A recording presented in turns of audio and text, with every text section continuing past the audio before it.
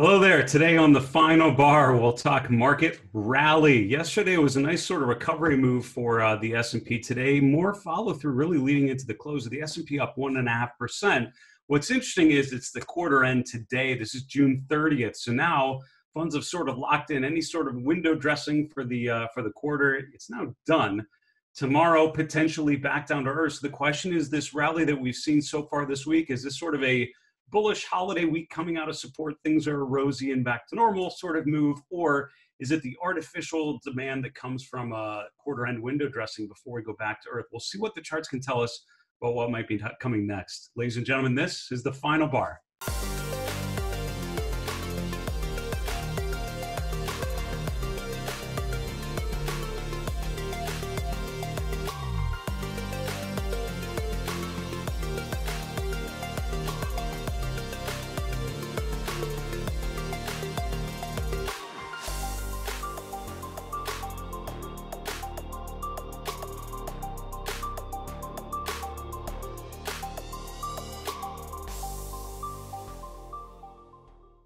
Hello, everyone. Welcome to today's edition of The Final Bar. I'm your host, Dave Keller. I'm the Chief Market Strategist here at StockCharts.com in Redmond, Washington. Thanks for joining us every weekday after the close to look at the markets together through the technical, behavioral, sentiment-oriented, statistical lens, try to make sense of things, but most importantly, see how today's price action relates to the longer-term trends. And, as longer-term investors, it often can be very difficult to get to stay away, get out of the weeds of the day-to-day fluctuations of the market. There's actually a behavioral term for it called, wow, I'm totally blanking on the term, short-termism myopia, myopic loss aversion is what they call it.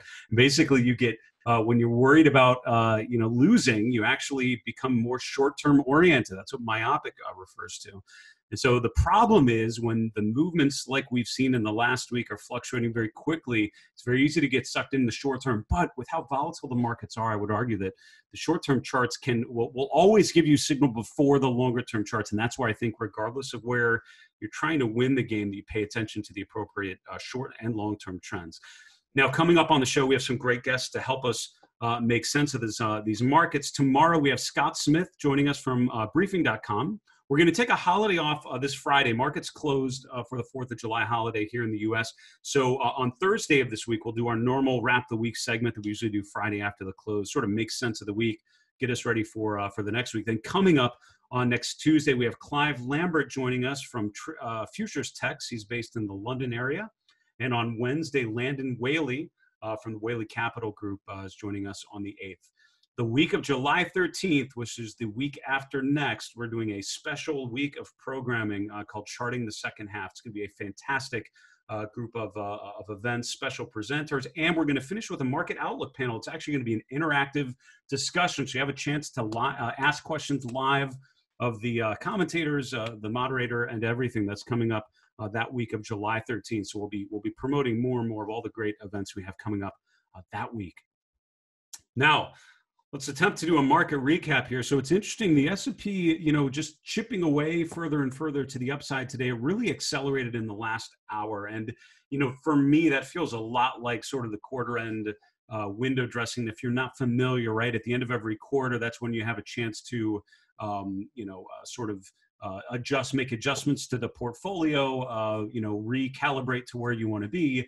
And a lot of times you, in general, want to make your portfolio look as attractive as possible, which a lot of times means, I would argue things like big cap tech, for example, that's done very well and has outperformed. If you're not there yet, you probably want to rotate there for quarter end, that when you have to timestamp your end of the quarter positioning, it shows you have really big, safe, outperforming names like Microsoft and Apple. So this tends to be a pretty good time for moving back to sort of the blue chip winners. And at a time when they've been so effective recently, I'm not surprised to see a nice little move today. I think the real question is going to be Wednesday and Thursday of this week, and see if we sort of come back to right size a little bit. If we revert back to the downside, this is sort of the quarter end adjustment. Then we can put the crazy bets back on and maybe move a little lower. However, it's a holiday week, and in general, a shortened holiday week tends to be sort of flat to up, lighter volume, not a very exciting time, but now is a time when just crazy things are happening all the time. So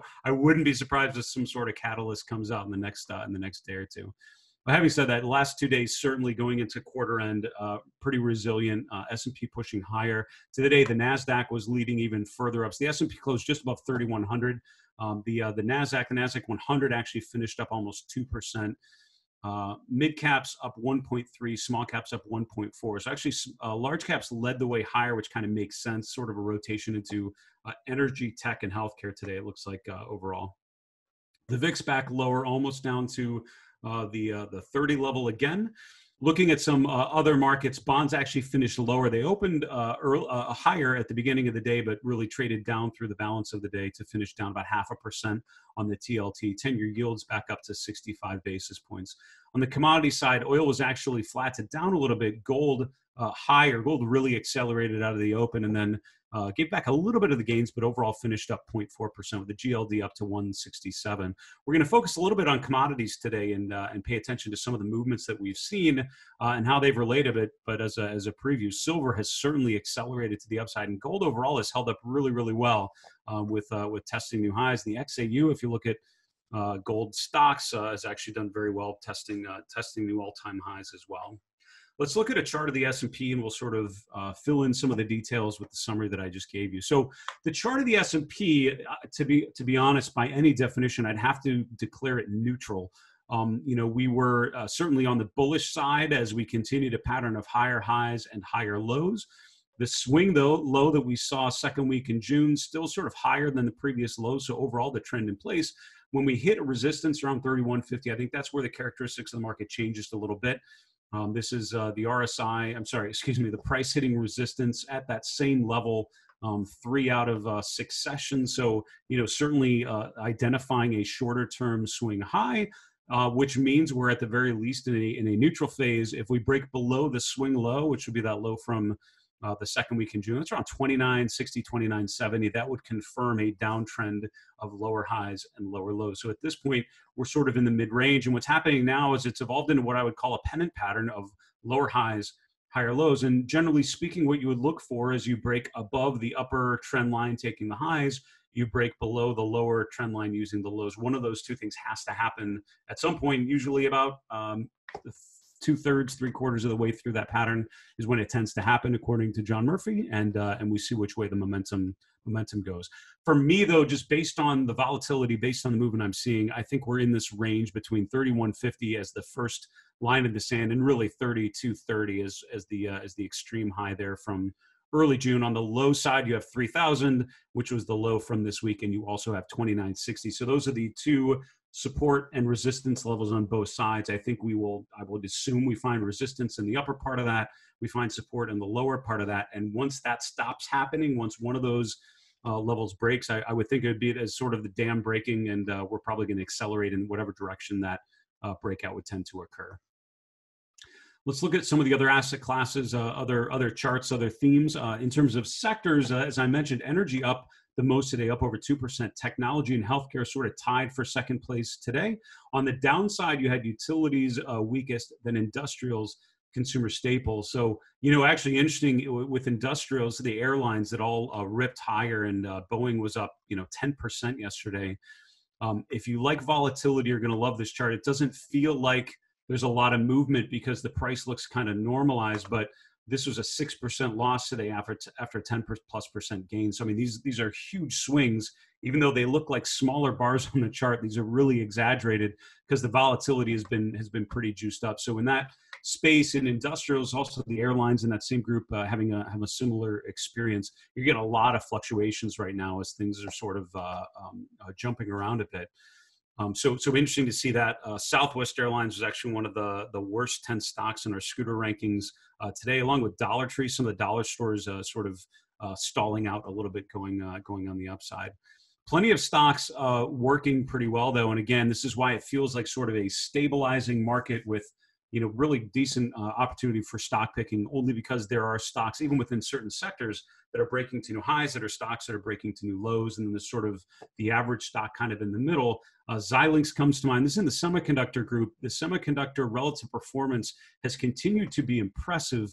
Xilinx is a chart that looks actually very different than the average chart in the S&P because it had been in an established downtrend for quite a while. Look at the underperformance for the second half of 2019 going into the March lows, and pretty much just before that, it turned up. And even though it's not been a dramatic outperformer, look at this pattern of higher highs as it continues to break out. It just broke above the high from the first week in June.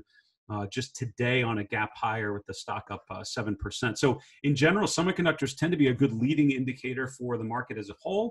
When that group is doing well, the market tends to be in a pretty decent place. You'll see AMD as another one that gapped up today in the same group.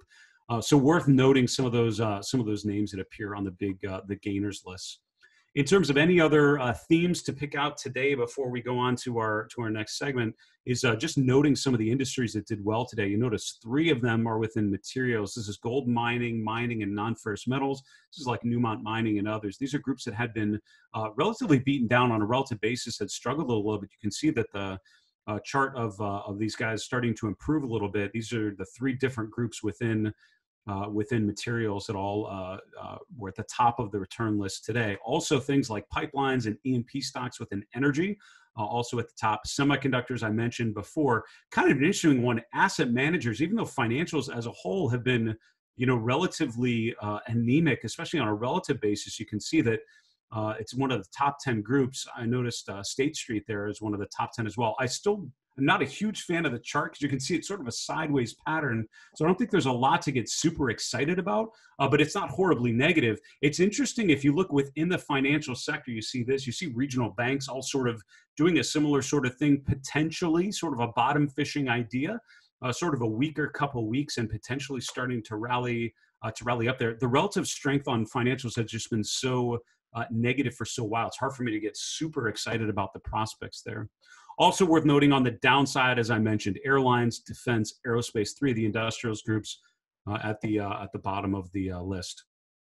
That's our market recap for today. We need to take a quick commercial break. We'll see you back here in a minute.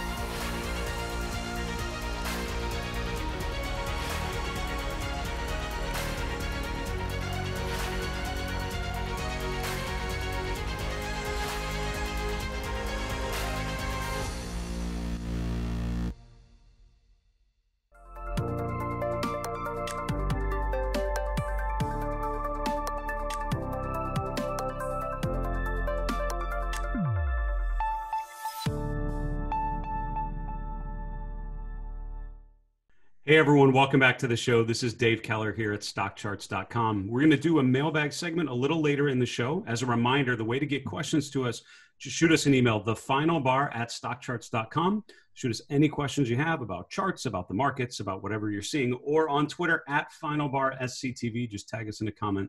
We'll capture all of those, and I would love to answer one of your questions on the air in a later show. I want to welcome on my friend Jim Smith. From Gann Analysis. I followed Jim's work for years. We had him on the show a little while ago, and I'd love to update his thinking on the commodity complex. Jim, welcome back to the show. Thanks a lot, Dave. Happy to be on your show. Yeah, so silver, certainly one of the stories today, up pretty significantly, and precious metals as a whole up overall. But, silver really moved. What is your toolkit? I know you're focusing on Gann Analysis. What can you tell us about the picture for silver here?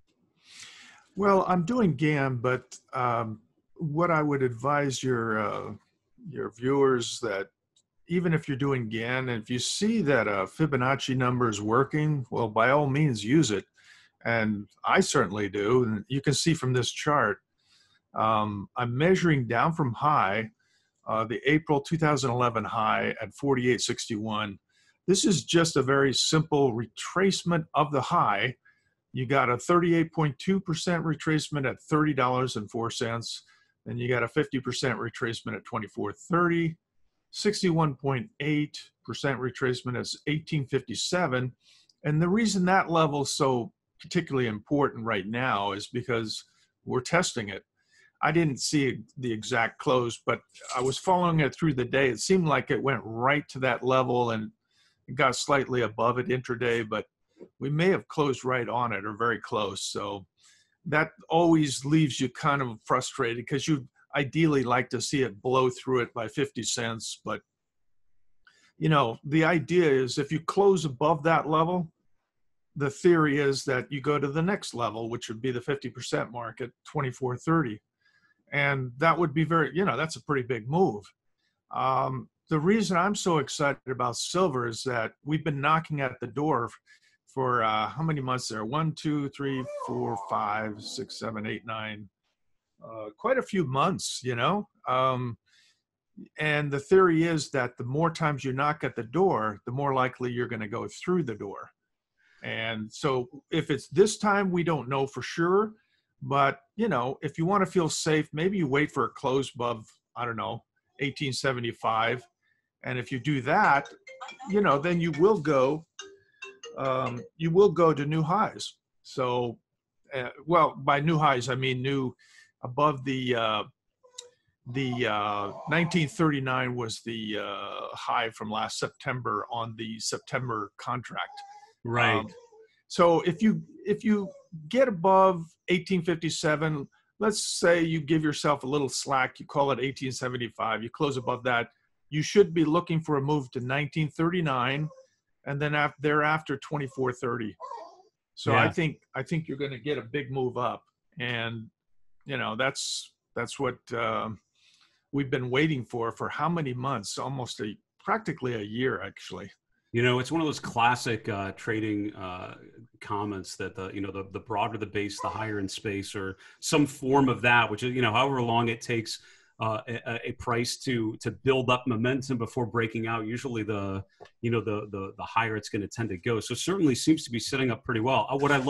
The thing I love the most about your chart is the comment here in the upper right. The stock market's not the only game in town. It's a great reminder to focus on where the price action is and not necessarily on a particular asset, right?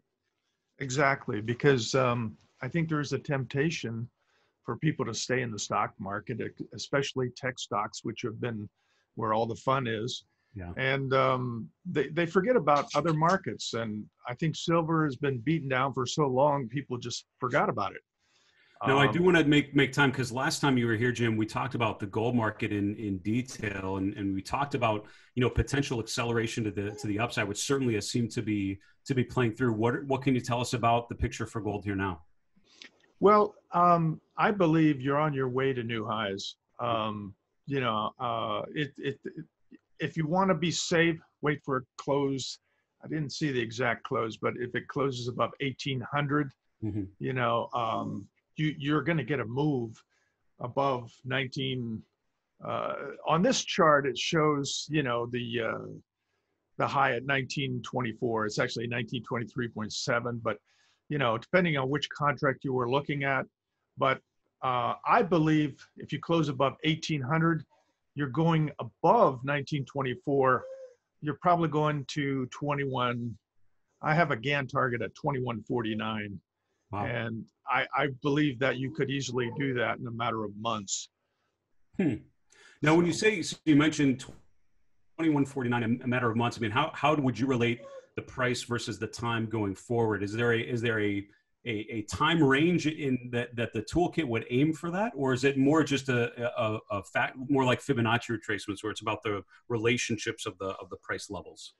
Well, there is a chart that I'm not showing here now, but if somebody subscribed, I'll show it to them. There's a very special chart that shows a projection at 2149, and I really like it. But I want to leave your listeners sort of hanging there a little bit.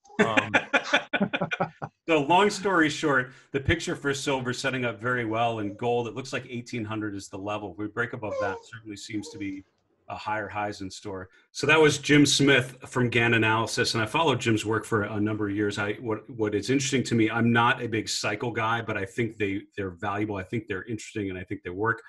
It's just not a part of my normal toolkit. So I found surrounding myself with people like Jim that can talk about cycles, talk about levels, can be very, very helpful. So interesting how that's setting up on the bullish side within commodities, particularly precious metals, gold and silver.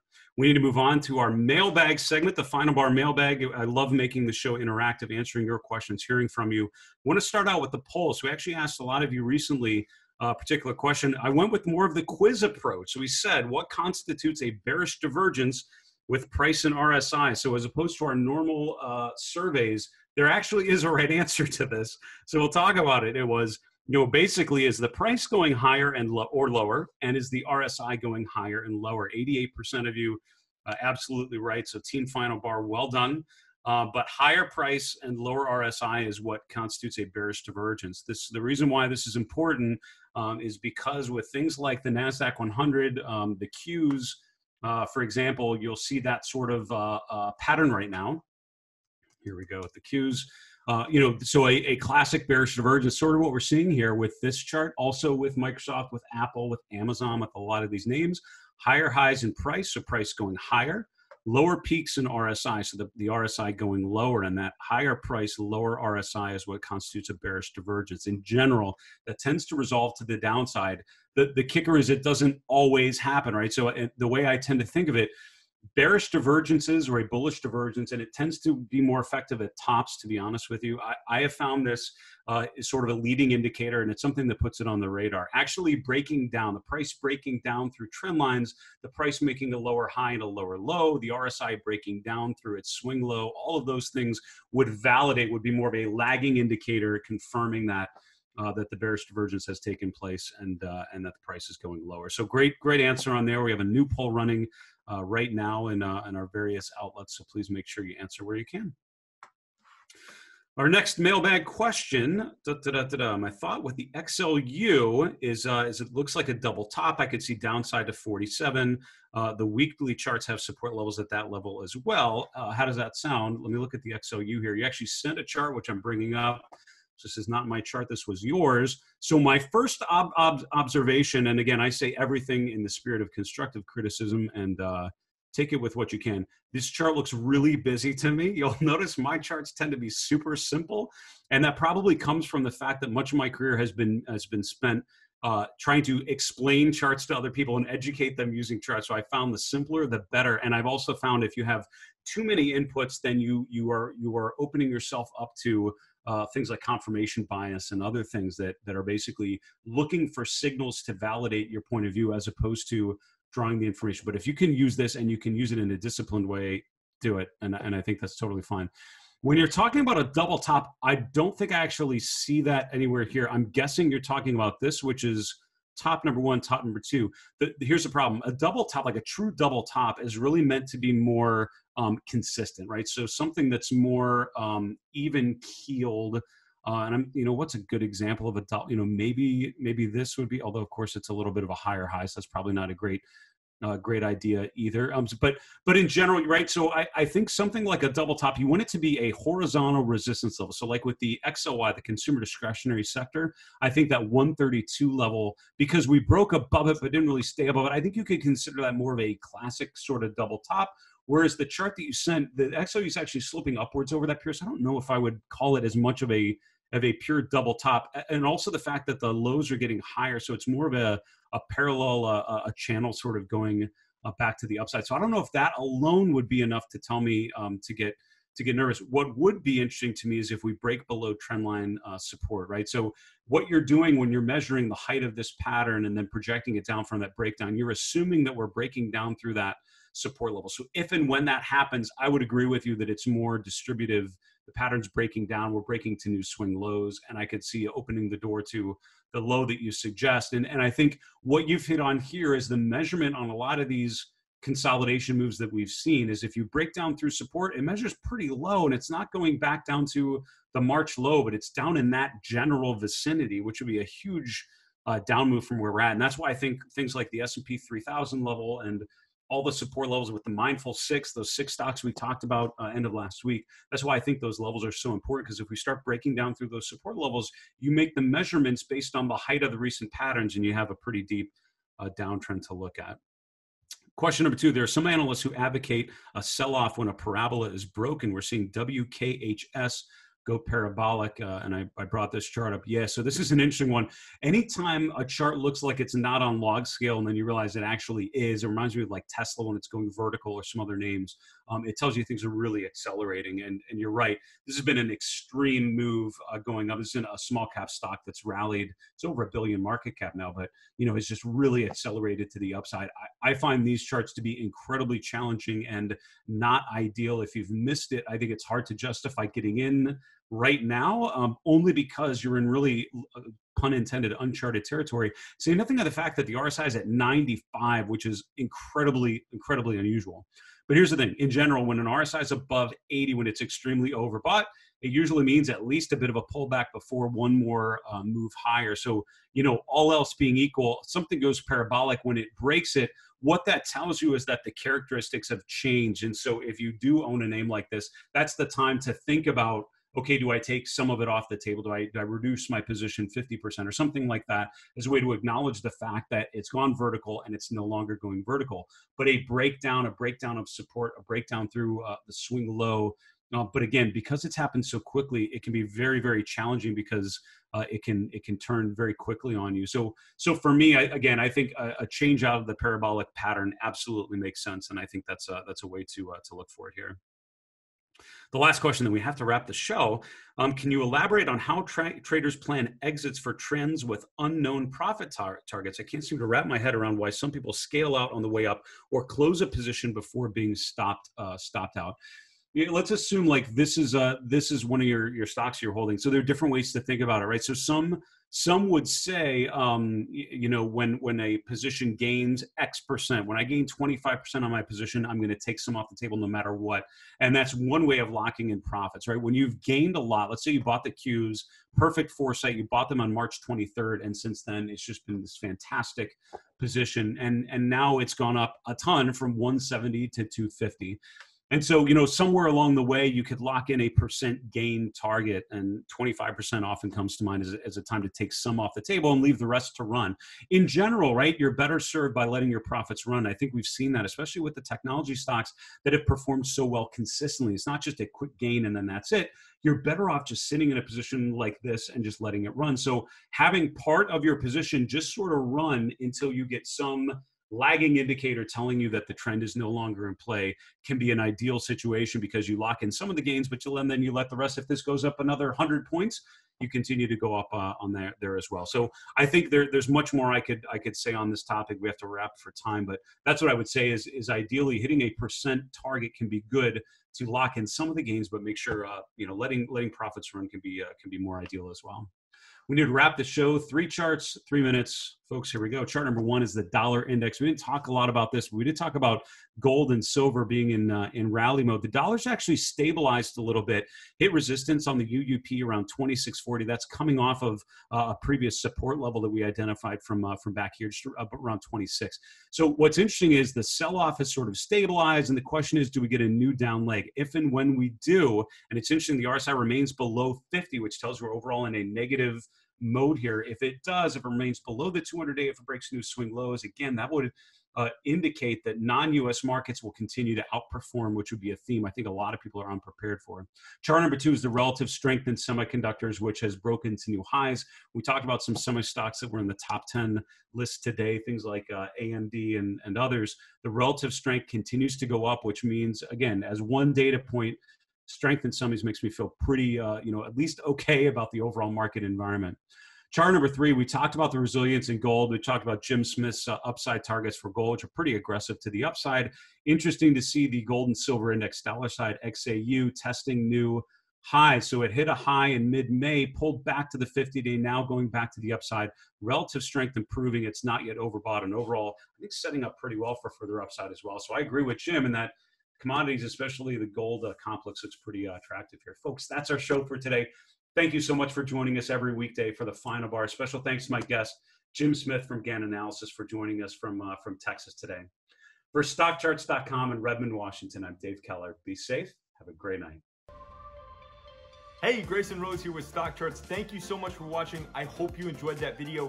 If you did, consider giving it a like down below, maybe leave us a comment, and if you're new to the channel, you can subscribe at the link up above. We're gonna bring you daily content from an incredible collection of technical analysts and financial experts.